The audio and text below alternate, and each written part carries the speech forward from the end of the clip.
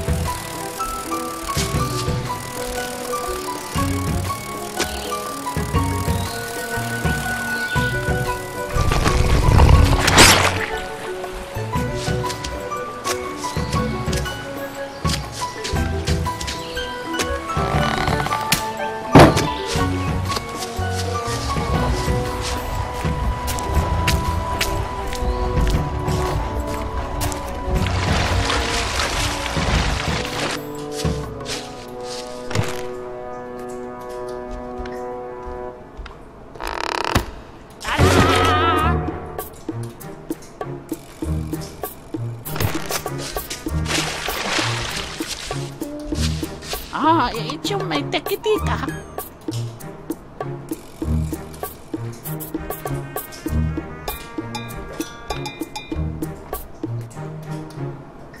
Chu chata.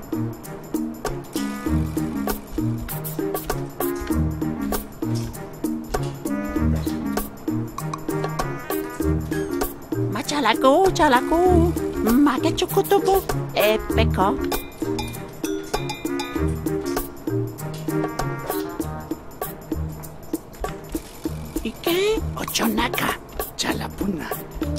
He was a collector of strange objects.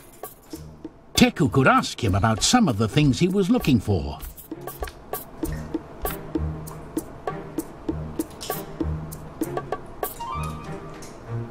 Ningo alpaca chocoma. ¿Y que tú? Chupota.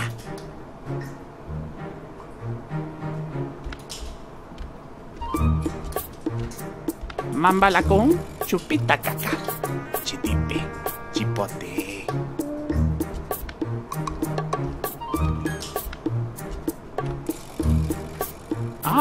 Chumay tekitika.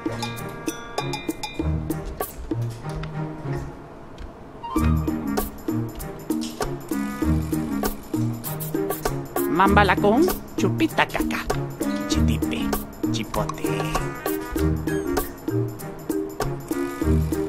It seemed like the collector needed some help getting the box open again.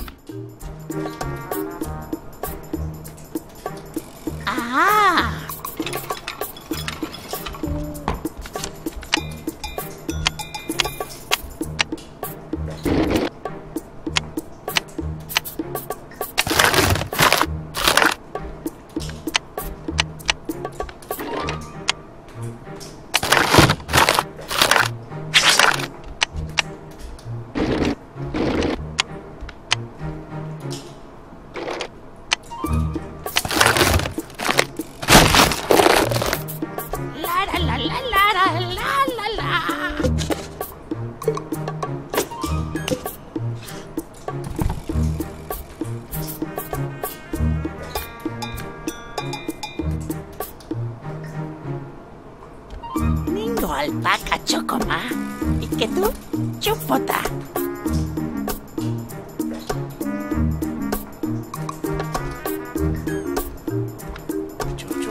Chata.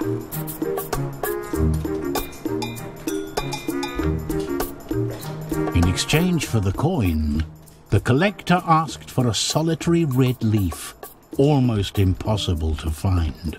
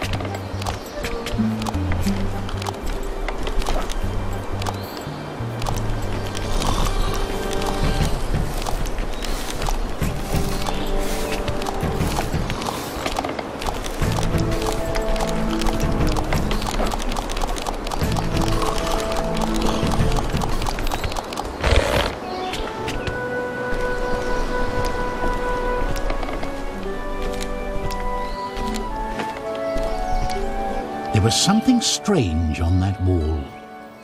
Tiny lights seemed to emerge from inside the tapestry, as if there was something behind it.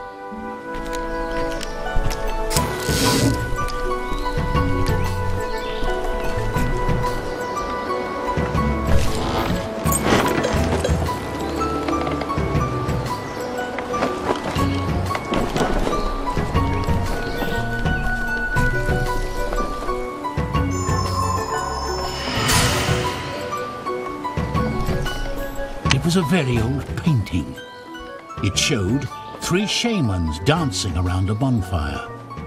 Behind them, a thunderstorm was about to break out.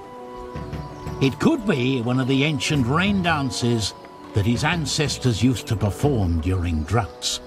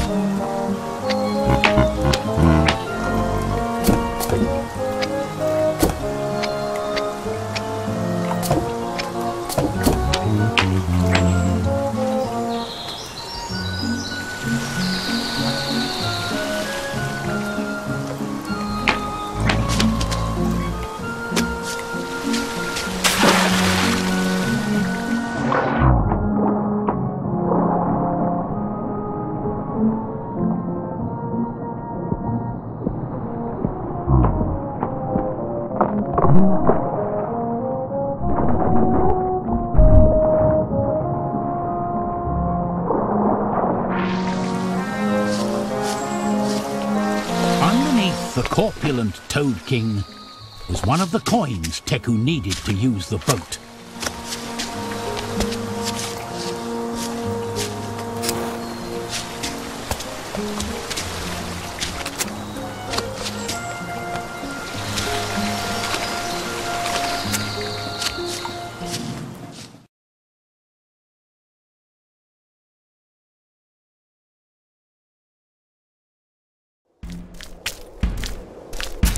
Urin un palote a calacrán. Pacheco chaxa tomeku. Palupo, guspinien pinopo.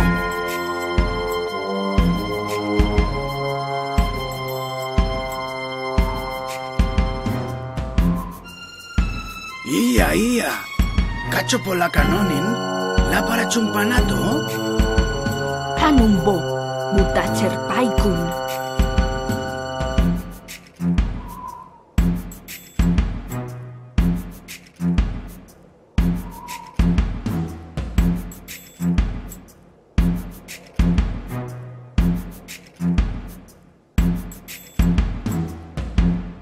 Choki, macaracuelle pute nalamandra?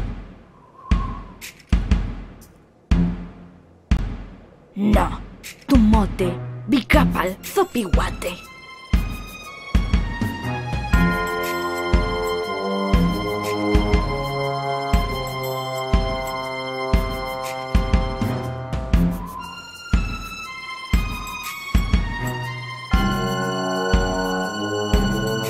Chapulín coque, macharacón que chuta pouta cara. Capichu, bucaboco, anacondo. The Wakcha warrior described to her companion how she had caught that enormous fish and how she was planning to cook it for dinner.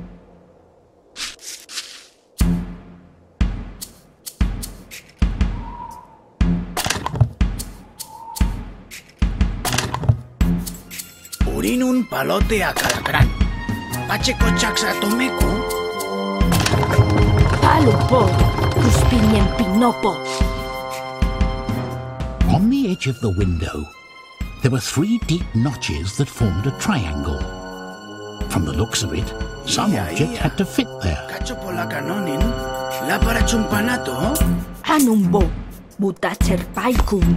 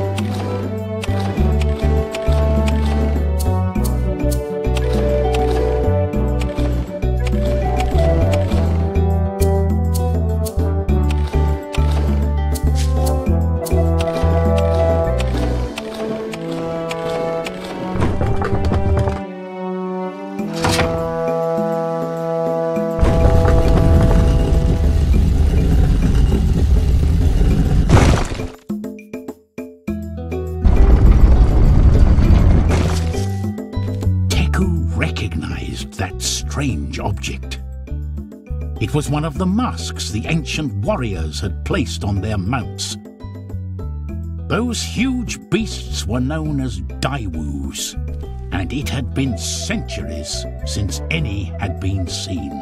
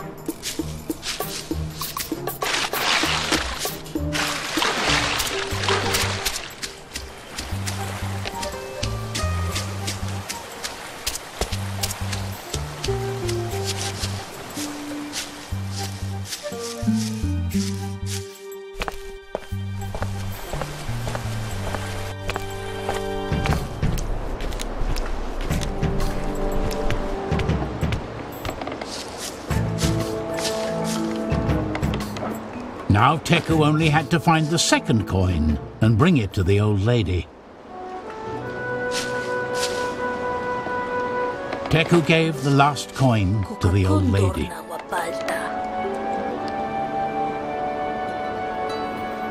Isa tacha.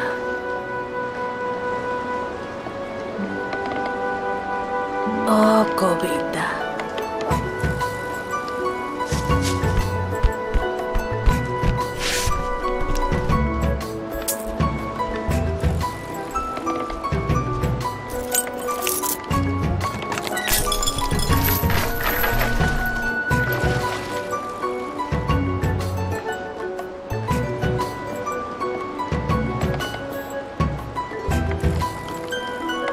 The ferry lady would be waiting on the dock until Teku decided to leave.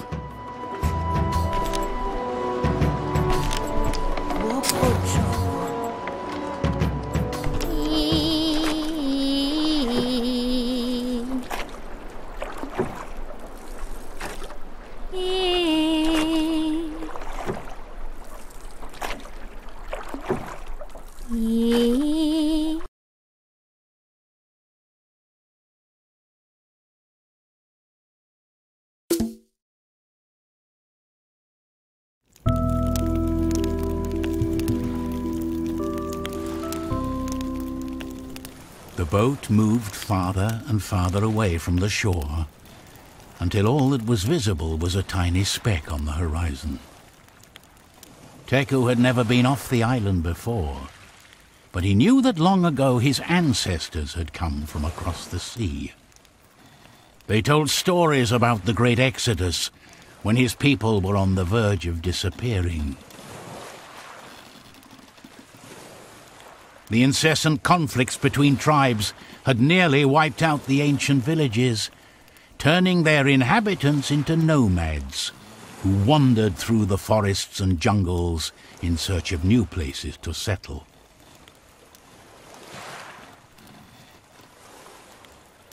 Teku looked up at the starry sky. He had always liked doing that. Then he remembered what his master had taught him on one of his first nights in the village temple. Remember, Teku, the importance of light in this world of darkness. Before creation, the gods were surrounded by darkness in an endless night. When the new world emerged, they gave the stars light that with their glow turned the demons into rocks and huge mountains. It was from the light of the gods that life emerged. That's why the role you have been assigned is so important. When you were born, the stars showed that your destiny was to be a light guide. You have the ability to carry an inextinguishable flame with you, and that's why you must remain at my side. As a shaman, I am a messenger. I was born with the power to communicate with the gods, to ask them to help our people and guide them, and the nexus that joins us to them is the light. Fire. Do you understand now how important this tiny flame is? But be calm. You have nothing to worry about.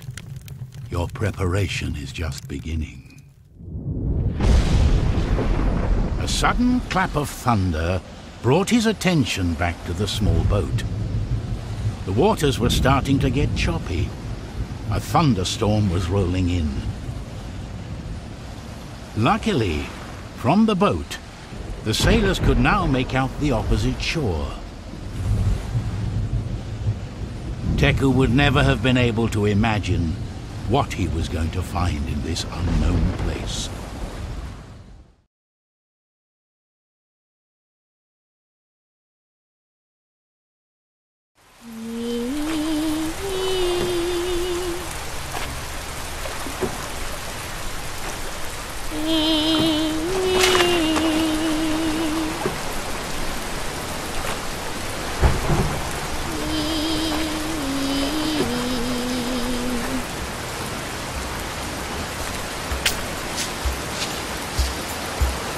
A piece of bark with a curious shape was peeling off what was left of the tree. At the moment, Teku had no interest in it.